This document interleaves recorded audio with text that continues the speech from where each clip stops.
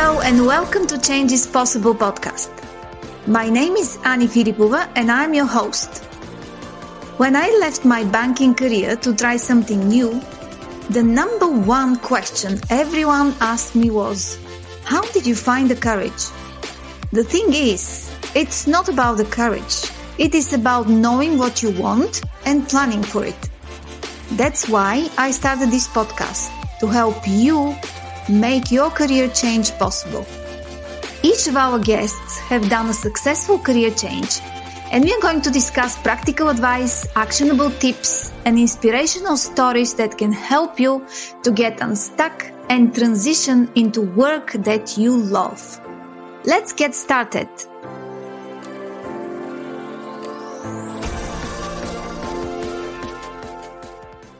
Hello everyone. My guest today is Rachele Focardi. She is a leading expert on generational diversity and a best-selling author of Reframing Generational Stereotypes.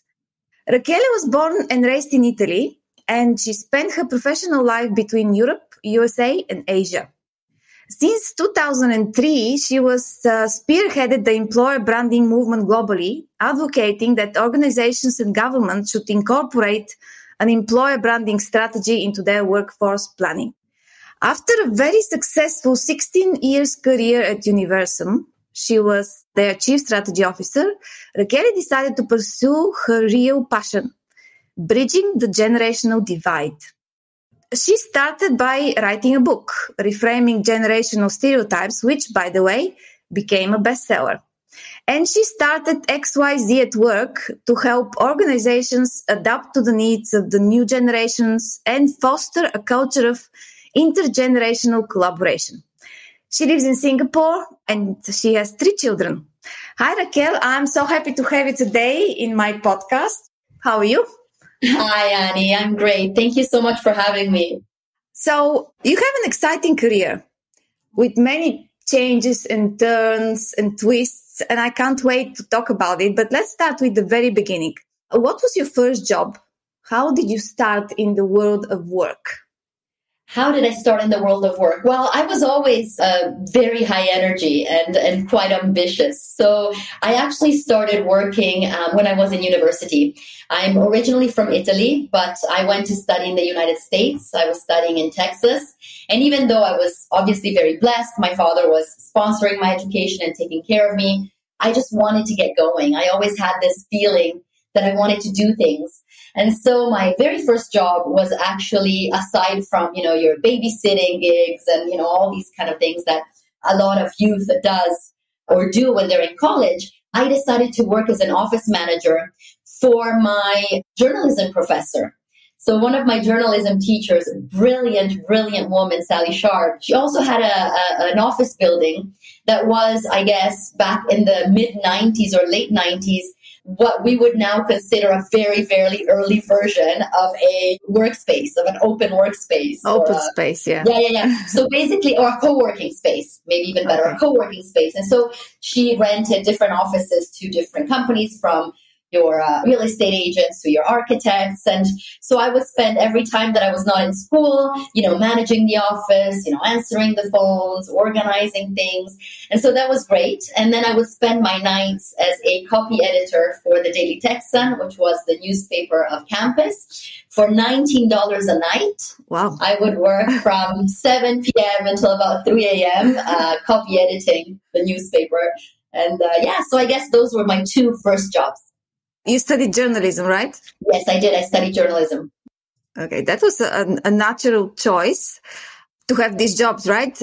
But what was your plan? What did you want to become when you started school and after you finished it? What were your dreams? Well, I think that's a really good question. And I think that actually this question is at the foundation of the work that I'm doing today. To be honest, I'm a Gen Xer, and I was raised in Italy and started my life in Italy. And the reality is that back then, at least when I was a teenager, there wasn't a lot of guidance around what career opportunities you could have. There wasn't a lot of reason to really think, what do I want to prepare myself for? I think this is something that started happening with the following generations. I mean, Italy, when I was young, was obviously a country that had an incredibly high youth unemployment. And the idea is that having any job, even a job that you hated, was still a luxury. Yeah. So there was not a lot of guidance in terms of, this is what you should think about as you progress in your studies. This is the university degree you want to pursue because this is the career you can have if you do that, or these are the problems you can solve if you do that. It was mostly kind of identifying what was closest to your natural dispositions and then hoping that at some point down the line, you would be able to find a job that would be able to put some of your natural abilities to the test. So if I have to be completely honest, I didn't really have much of a plan. I knew that I loved to write. I was always extremely curious. So for me, reading everything about anything was just a passion. And so I naturally connected the dots and thought, okay, I like to write. I'm curious about the world. I want to be able to express myself and somehow inspire people through my story and the stories of others. So, journalism sounds like the right choice. Little did I know at that time that it wasn't exactly the type of education that would lead me to that job, but I thought it was a natural transition, let's say. I see. Yeah. And talking about Italy and what it was at this time, I was older than you, not by a lot, but still older. And I was born in Eastern Europe behind the Iron Curtain, but we had the same, So I never thought I want to be a banker at all. At that time, it was like, banking and finance is fashionable. So what is the admission criteria? Or you have to have a test in geography. And geography was favorite subject of mine. So I went and I was admitted. This is how it happened. So very similar story. Absolutely. And what happened after that? I saw that you were CNBC anchor. Yes. I guess that's like an amazing dream job. So how was that for you? Was this what you were looking for as a journalist? Is that the best thing that a journalist can get? I mean, to be honest, for me, the idea of ever becoming an anchor woman was something that was, more than a dream. It was almost a utopic thought. Also because I actually had not been able to get into the broadcast journalism program. When I had applied, I got into the print journalism. And so for me, the idea that I would one day end up becoming an anchor woman for CNBC was not something that I really saw as an easy possibility. But I think one thing that has always characterized me is I just have this kind of sense of faith in life that somehow, opportunities will open up in front of people if they're meant for you. So when I actually graduated, I decided to leave the United States and move back to Italy, which was a very difficult decision for me because it created a lifelong ridge with my father. He disagreed with the idea that I should move back to Italy, thought that I should stay in the United States and work there, that I would have better opportunities there. But of course, you're 21 and you think you know everything. And I was very committed to making my way back home. So I kind of found myself having to figure out how to get a job and how to support myself, because at that point he kind of cut me off in a country that I knew very, very little about. And like I said, in Italy, you can't afford to be picky. And so I tried a lot of things to get different jobs. And ultimately, I actually had to go to a temporary agency. And they managed to connect me with a advertising agency. And this is now, one of the largest advertising agencies in the world. And so, of course, I had US education. So I was extremely ambitious, ready to go, spoke English fluently. So I started working for this advertising agency. And again, this was another pivotal moment in my life because I experienced firsthand the dreadful conditions that a rookie or a young talent or a young person with zero experience had to endure on the hands of, older colleagues back in that day, and especially in a country like Italy. And this is actually important when I think about my narrative, because it did inspire me to bridge that generational divide and write my book many, many years later. But I started working there. I had an incredible amount of ambition. Unfortunately, that ambition was limited to serving coffee and making photocopies. Every attempt I ever made to step outside of that, asking my boss to please let me be in an internal meeting, to please let me work on something meaningful, was actually met with massive scoldings and even threats of being fired because I needed to keep my place.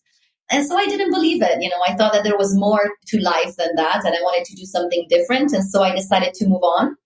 And I had the opportunity to meet the owner of what is now one of the strongest communication consulting agencies in Italy. Mm-hmm. And he was a young entrepreneur who set up this incredible company working with incredible clients. And I started working in corporate communication consulting, which of course was not journalism per se, but was very linked to that, right? So I was leveraging my skills in public relations. I was working with incredible clients, and I was doing wonderful things, to be honest. And I think that this man was one of those kind of guardian angels that enters your life at some point and really helps steer your life in one way or another. Because one day he came to me and he said, listen, Rachel, you're doing incredibly well, and we would hate to lose you. But I just have this feeling that you're meant for bigger things, that you're getting a bit tight here. And, I was a journalist in my previous life, and I am, in connection and connected to CNBC, CFN, CNBC in Milan. I know they're looking for someone with, international experience and ambition and to work as a paid internship. And I think you would be amazing. And so I thought, okay, this is wonderful. And I went and I decided to take that meeting. And that's kind of how things started. It was an interesting story there too, on how I find myself on air. But that's kind of how the connection happened. Wow, it shows how important it is to have the right boss and work for the right boss who is actually there to guide you the way and not to just give instruction, do this, do that, right? It's so important. So what happened after that? You had a great run in CNBC, and then you changed entirely and started into the world of talent management, right? So it is quite a turn. How did it happen? Did you plan this transition? I have many other questions. Let's start with this. How did it happen? No, absolutely. I think it's a great question. Well, so what happened is, yes, I had a great run at CNBC. It was an incredible experience. As I said, joined as an intern. My role was to support the live.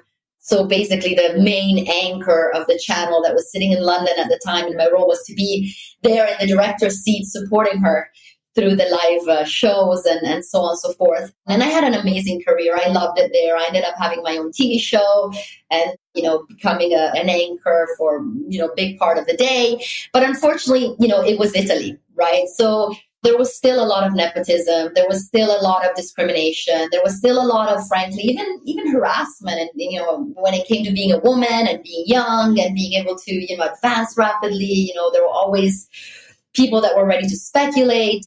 And so I got to a position where I loved what I was doing. I mean, I was so passionate about it, and it was so incredible to be doing that. But I just felt that I wouldn't be able to advance much more in that. And I was 23 years old. I was incredibly ambitious, and I wanted to do something that mattered. I wanted to test myself and my boundaries. And so actually I made a very, very important and I guess risky or brave decision, which was to go back to the United States and try to see if I could finish pursuing my MBA and then figure it out from there. And of course, this was after 2001. So it was hard to get back to the US and to be able to get a visa and to be able to work. And so basically, I left my job at CNBC to go back to the United States and wait tables.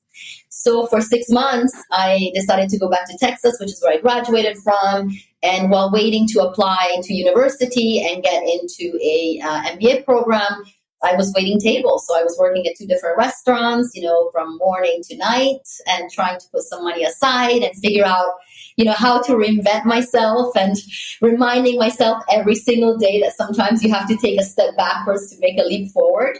And during that time, I actually had the opportunity to connect with the owner of Universal, which was then my employer for 16 years.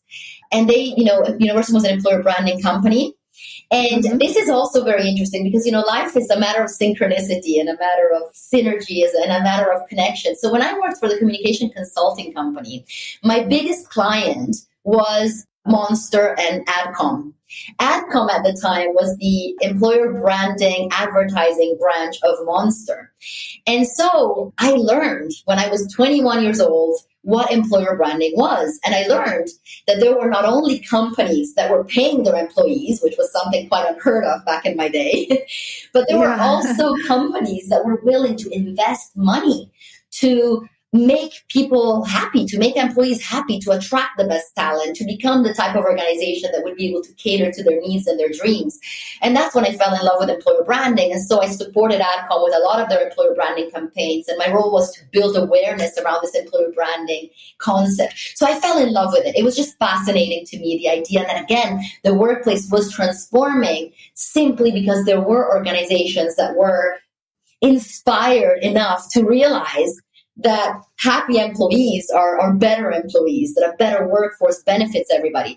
And so I always had that in the back of my mind as something that I thought could be, extremely transformational, especially because my own experience had been so lousy, frankly, when I first entered the workforce.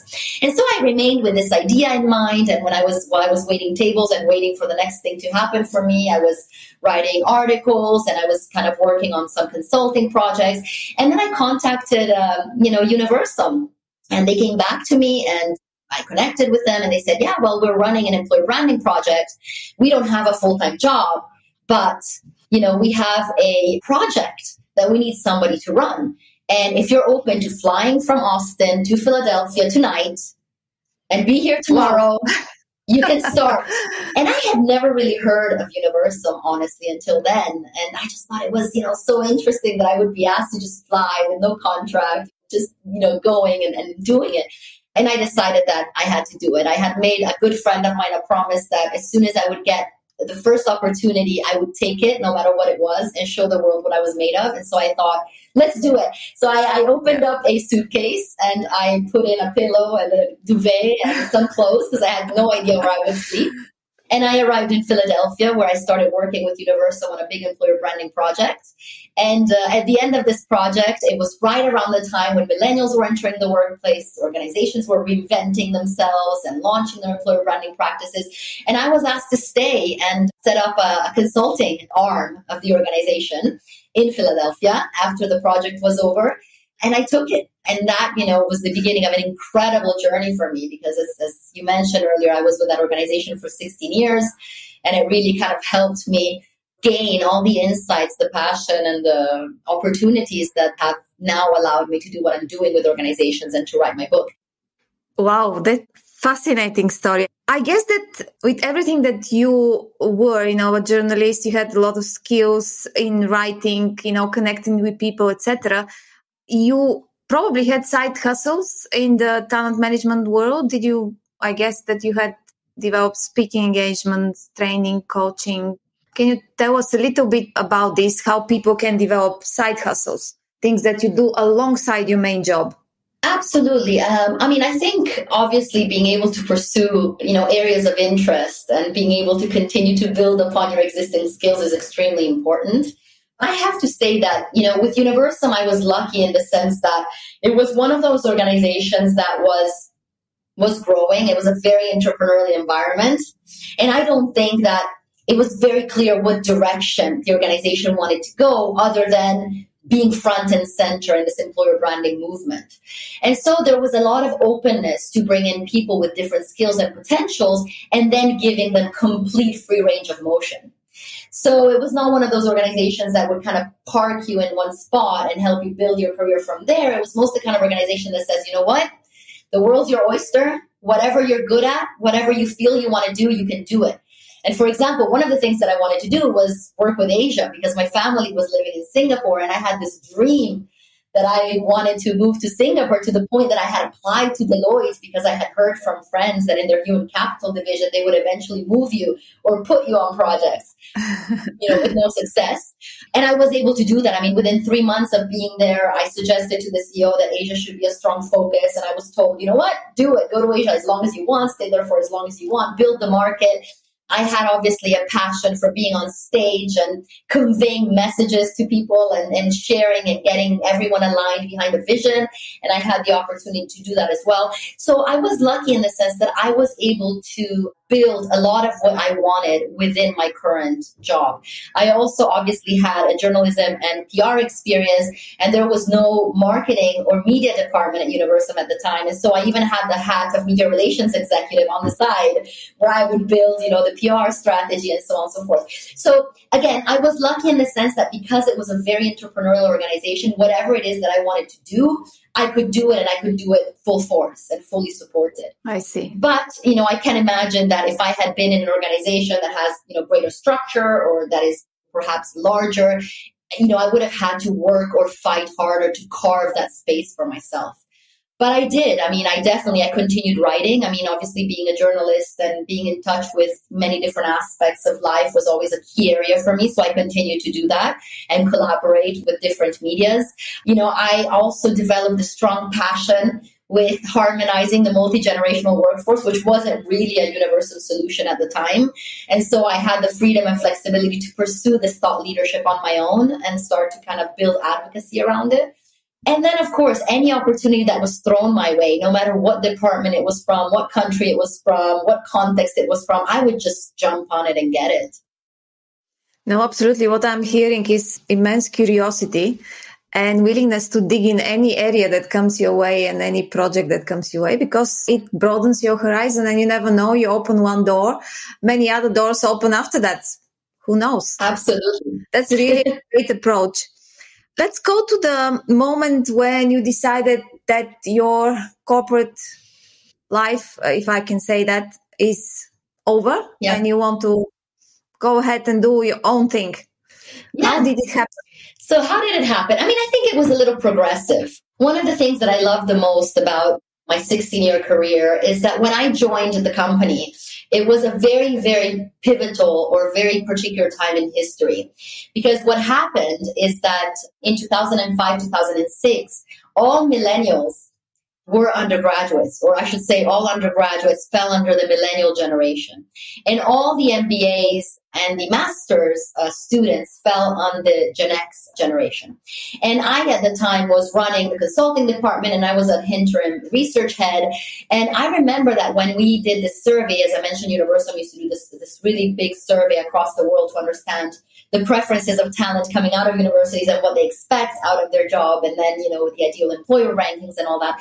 I remember that when I had received the first data set that year, I was extremely concerned that there had been some errors in the data processing because the data was completely different between millennials and Gen X. So when I looked at what millennials wanted, they wanted the Peace Corps, they wanted Teach for America, they wanted flexibility and friendly environment, they wanted work-life balance, they self-identified with every diverse attribute that they could think of. And then when I looked at the data from the Gen Xers, just a couple of years down the line, my generations, they didn't want to self-identify with anything. They wanted to work for financial services and accounting and management consulting. They valued money, prestige, and leadership. And I remember as a journalist, and this is another example how your careers can intertwine, I looked at this data and I thought, this is incredible.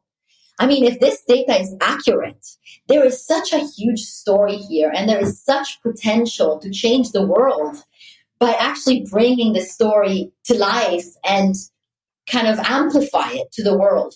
And so I decided to become this kind of millennial ambassador, where I started working with organizations to say, hey guys, there's an entire new generation here who wants things to be different, and you guys do want to win the war for talent, right? You'll no longer be able to attract talent on the basis of a strong brand or a strong salary, so it's time to change. And so I had the opportunity to start working with hundreds of organizations, from your investment banks to your tech companies to your fast-moving consumer goods companies to your CIAs and NASAs, to really help them understand how to transform their working environment to cater to the need of millennials. And I really felt, aside from my daily job, which was obviously, to support organizations and helping build talent strategy, but I really felt that I was playing a very important part, maybe small, but important, in transforming the world of work.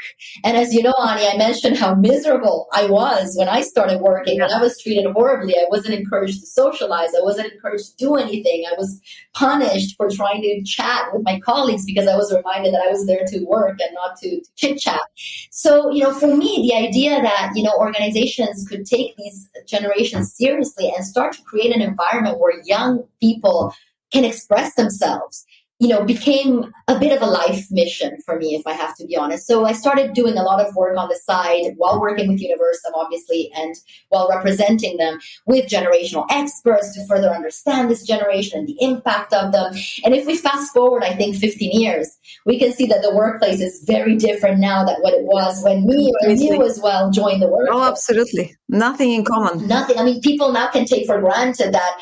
I mean, can you imagine you or I, for example, choosing an employer on the basis of whether our boss would be flexible enough or whether we would be able to bring our pet to work or have healthy food in a pantry? I mean, suffering through having a job and dealing with your boss's bad moods was kind of part of the job description, right? So I was very passionate. I decided to kind of spearhead this movement and convince governments and companies to incorporate an employer branding strategies into workforce planning. And it got to a point where I think all of this came full circle and the workplace revolution had happened. And now the majority of people, at least in emerging and developed markets, who enter the workplace can expect to be somewhat understood, can expect to be coached, to be mentored, to be trained and developed, and to be valued for their diversity, right? And so for me, it kind of felt like an era was coming to the end. And from then on, it was not so much about changing things or driving change. It was more about supporting organizations with their talent strategy and with implementing certain programs. But the big bulk of the transformation had already happened. Mm-hmm. And this is when I actually started to realize that there was actually a huge opportunity now that millennials had flooded the workplace to help generations get along, collaborate efficiently and drive change together. And I started becoming really passionate about this topic. And I was lucky because the owner of Universum gave me the freedom and flexibility to pursue that passion outside of my daily job. So I started really becoming an advocate for intergenerational collaboration. And then at some point, the organization was acquired. I didn't feel that I could drive as big of an impact or big of a change. And I wanted to move on to the next thing. And right at that time, Gen Z entered the workplace and I started engaging with this new generation and finding out and realizing how driven to purpose they are and how much they want to drive change from a societal standpoint. And I thought, okay, I worked with millennials to drive a workplace revolution. How about now I try to support these Gen Zs in bringing about the next change, which is going to be linked to purpose and impact. This is a generation that wants to enter organizations and wants to save the world. They want to work on meaningful projects. They want to make an impact. And if I can bridge the generational divide and ensure that this generation can enter the workplace with this desire to save the world and can be supported and embraced by the existing workforce, then I think our world is in a much better place. And of course, this thought came together with 3 pregnancies and 3 babies and the idea that, I need to do something that's more meaningful for my children. And so I think that's when I started deciding and realizing that this is the next movement and the next wave that I wanted to ride or maybe even spearhead. And because in life, nothing happens, that is not meant to. And then equally so, everything happens that is meant to. The opportunity to write a book about the topic sort of fell on my lap. And that's when I realized that, okay, this is a sign. I just realized that this is what I want to do and this opportunity comes and I'm going to take it. I had no plan B. Frankly, I was not in a position, financially and otherwise to really take such a big leap and give up a 16-year career salary and so on. But it just felt right. And that's kind of me. I'm a bit of a risk taker. No, absolutely. And now as an entrepreneur, what were you prepared for and what were you not prepared for? Well, what was I prepared for and not prepared for? Well, I think one of the benefits of kind of going with the flow and jumping into things without giving it much thought is that you don't really need a plan to define your success or your lack of success. The more kind of fluid you are to a certain extent, although, of course, you need to have your goal in mind, the less likely you are to experience setbacks that mess that plan because the plan is really quite fluid from the beginning. So for me, I think, what I realized is that I had to depend on myself. It was the first time that I actually got a chance to work with clients, with organizations, with the market as me. I mean, I had always been kind of, the brand and the face of the organization in Asia and within this particular topic and field. But, all of a sudden it was me. And I think this was a very empowering feeling and one that actually gave me a lot of strength to continue and to pursue it. But obviously it wasn't easy. I mean, the first step for me was to write the book. And I was given a 6-month deadline from my publisher, McGraw-Hill, to start the book and finish it. And I'm someone who works really well in under very high pressure situation and very chaotic environments. So I thought, it's January. I need to deliver it around August timeframe. I can take some time. I'm going to start working on this around March. That way I feel the pressure and I can, get it doing and so on. And then what happened is COVID happened. And in Singapore, I found myself locked at home for 2.5 months with a 6-month-old baby, a 1.5-year-old baby, a 4-year-old baby, my Bulgarian mother-in-law, served in my 6-month notice, who doesn't speak English, by the way, and I don't speak any Bulgarian, so that was interesting in and of itself. While serving a 6-month notice with Universum, having to cope and survive this pandemic and survive, my husband's lack of ability to focus because he had to work at home surrounded by kids. And it was hard. It was really hard, Ani, I have to say. And there's a few times where I actually sat down and thought, oh my gosh, how am I going to be able to do this? I just don't have the mental capacity to deal with this. And this is where my husband was extremely supportive, actually. And one day I sat down and I said, I don't know what to do. During this lockdown, I won't be able to write. I just can't do it. And I don't know, how else can I use my time? And he reminded me that, hey, you've always been the voice of the industry. Why not take this opportunity to check in with leaders that you've worked with in the past and see how they're experiencing the topic? And so I actually started having a lot of incredible conversations with incredible business leaders. And I have to be honest, if COVID hadn't happened, my book probably would not be a bestseller, because what made it great was the fact that I was able to develop an entire new idea and perspective about the topic just by talking to people. And my plan was not to do that initially. And so I just, absorbed all this incredible information. The day that, lockdown ended, I rushed to the American Club, which is my home away from home, and spent 3 months from June 8th until August the 30th, every single day, just writing down everything that that was just flowing through my head. And I was able to deliver the book. And of course, I've always been one of those people that wants to take ownership of what is mine, and at the same time doesn't want to take credit for what isn't. So I had made the deal with McGraw-Hill that I would write the book on the condition that I would be the copy editor as well. So the book would not be altered in any way. Yeah. And I also took ownership of the cover, and I took ownership of the graphic design. And so it was really 100% me project.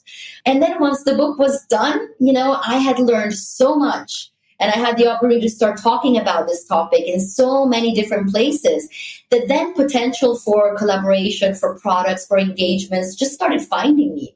So I never really found myself in a position where I had to go out and seek the business, or it just started. I was just passionately talking about something that I thought would be incredibly impactful. And I just started to realize that opportunities came to me from radio stations that wanted to feature the topic, to TV stations, to podcasters, to articles, to clients that wanted me to talk about it internally. And little by little, by taking every single opportunity and making the best out of it, I was able to wake up one day, a year and a half later, and realize that I have a company, which is actually working really well. And it's exciting. I don't know. Sometimes I really can't believe it, to be honest. But it just happened in a very kind of natural way. I think I can maybe share a story. And I think this is at the foundation of my belief in life a little bit. When I was graduating from journalism, the last day before our graduation date, I was sitting with a professor in one of my classes. And the professor was saying, hey, you guys are going to get graduation tomorrow. So what are you guys going to do? And everybody around the table was saying, well, of course, I'm going to become a reporter for the New York Times, and I'm going to write for the Houston Chronicle, and I'm going to become a PR exec. And when it came down to me, I had no idea, Ani. And I remember that I said, honestly, I don't know. I don't even know if I will be in the US in a month, because I'm actually contemplating going back home. And I remember my professor made fun of me nicely, sweetly, but he said, and he started calling me the one who doesn't have it figured out. And I was okay, because at the end of the day, I never thought that a plan or a career was going to define me anyways. I knew that there was something, there, and I knew that somehow it would unroll or, unveil. And so I went back to Italy with no idea. And I was actually talking to my stepfather one day, and he said, Rachel, it's okay. I've always been a little skeptical of this youth that comes in thinking they've got it all figured out. Because at the end of the day, when you have an idea in mind, yes, it helps you stay on track. But at the same time, sometimes it makes you blind and deaf to the opportunities that life presents. And if you're so fixed on one thing, you may be fixed on something that is not the right thing because you have limited experience in life, and you may miss all the cues and all those opportunities to pivot and perhaps find something better. So he said, don't worry about it. You'll figure it out. And so I think, that was something that stayed with me, all throughout my life. I was never the person that had to write the outline for the book or have a plan for my life or have a plan B or plan C. I had a vision, and I just gave life an opportunity to kind of direct me, in one way or another. And following those cues, I think, in the end of the day, has always managed to bring me exactly where I needed to be. So, yeah. No, it's absolutely amazing. And we're at the end of the podcast, and I was planning to actually ask you what are your key takeaways for the listeners, but you just said it, you just said it not in 3 words, but in a story, a very simple story, that it is okay that sometimes you have not figured it out yet and you don't know what is in the future, but that's okay, right? Yeah. You can still succeed and you can still become somebody who is important in this world, that is changing the world. Yeah, and Ani, I agree with that. I mean, if I, had decided to make decisions or make choices on the basis of having very clear and distinct ideas, I wouldn't have studied journalism. I wouldn't have moved back to Italy. I wouldn't have ended up in an advertising agency and then a consulting agency and then CNBC, then waiting tables again and going back to an extremely humbling experience and then taking the first flight out to Philadelphia without really knowing what was in store for me. I definitely wouldn't have left my company, because if I had actually sat down and planned it out, I would have realized that it was, a big risk.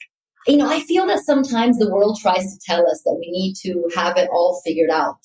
And the reality is that most of us don't. And even when we think we have it figured out, very often we have it figured out by someone else's standards, right?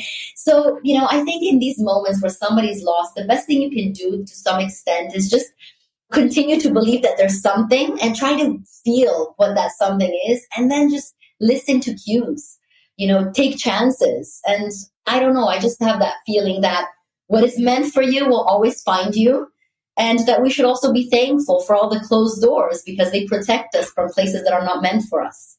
So yeah, I guess trust in life. Thank you so much. I really enjoyed talking to you. I wish you absolutely all the best. Thank you very much for being my guest. Thank you so much, Ani. It has been such a pleasure. And, thank you for giving me the opportunity to tell my story. My pleasure, really, entirely. Thanks. Bye. Bye. Thank you for listening to today's episode of Change is Possible podcast. I hope you enjoyed. If there is any topic that you're interested in or would like to nominate a guest, please drop me a message via LinkedIn. Have a great day. Bye.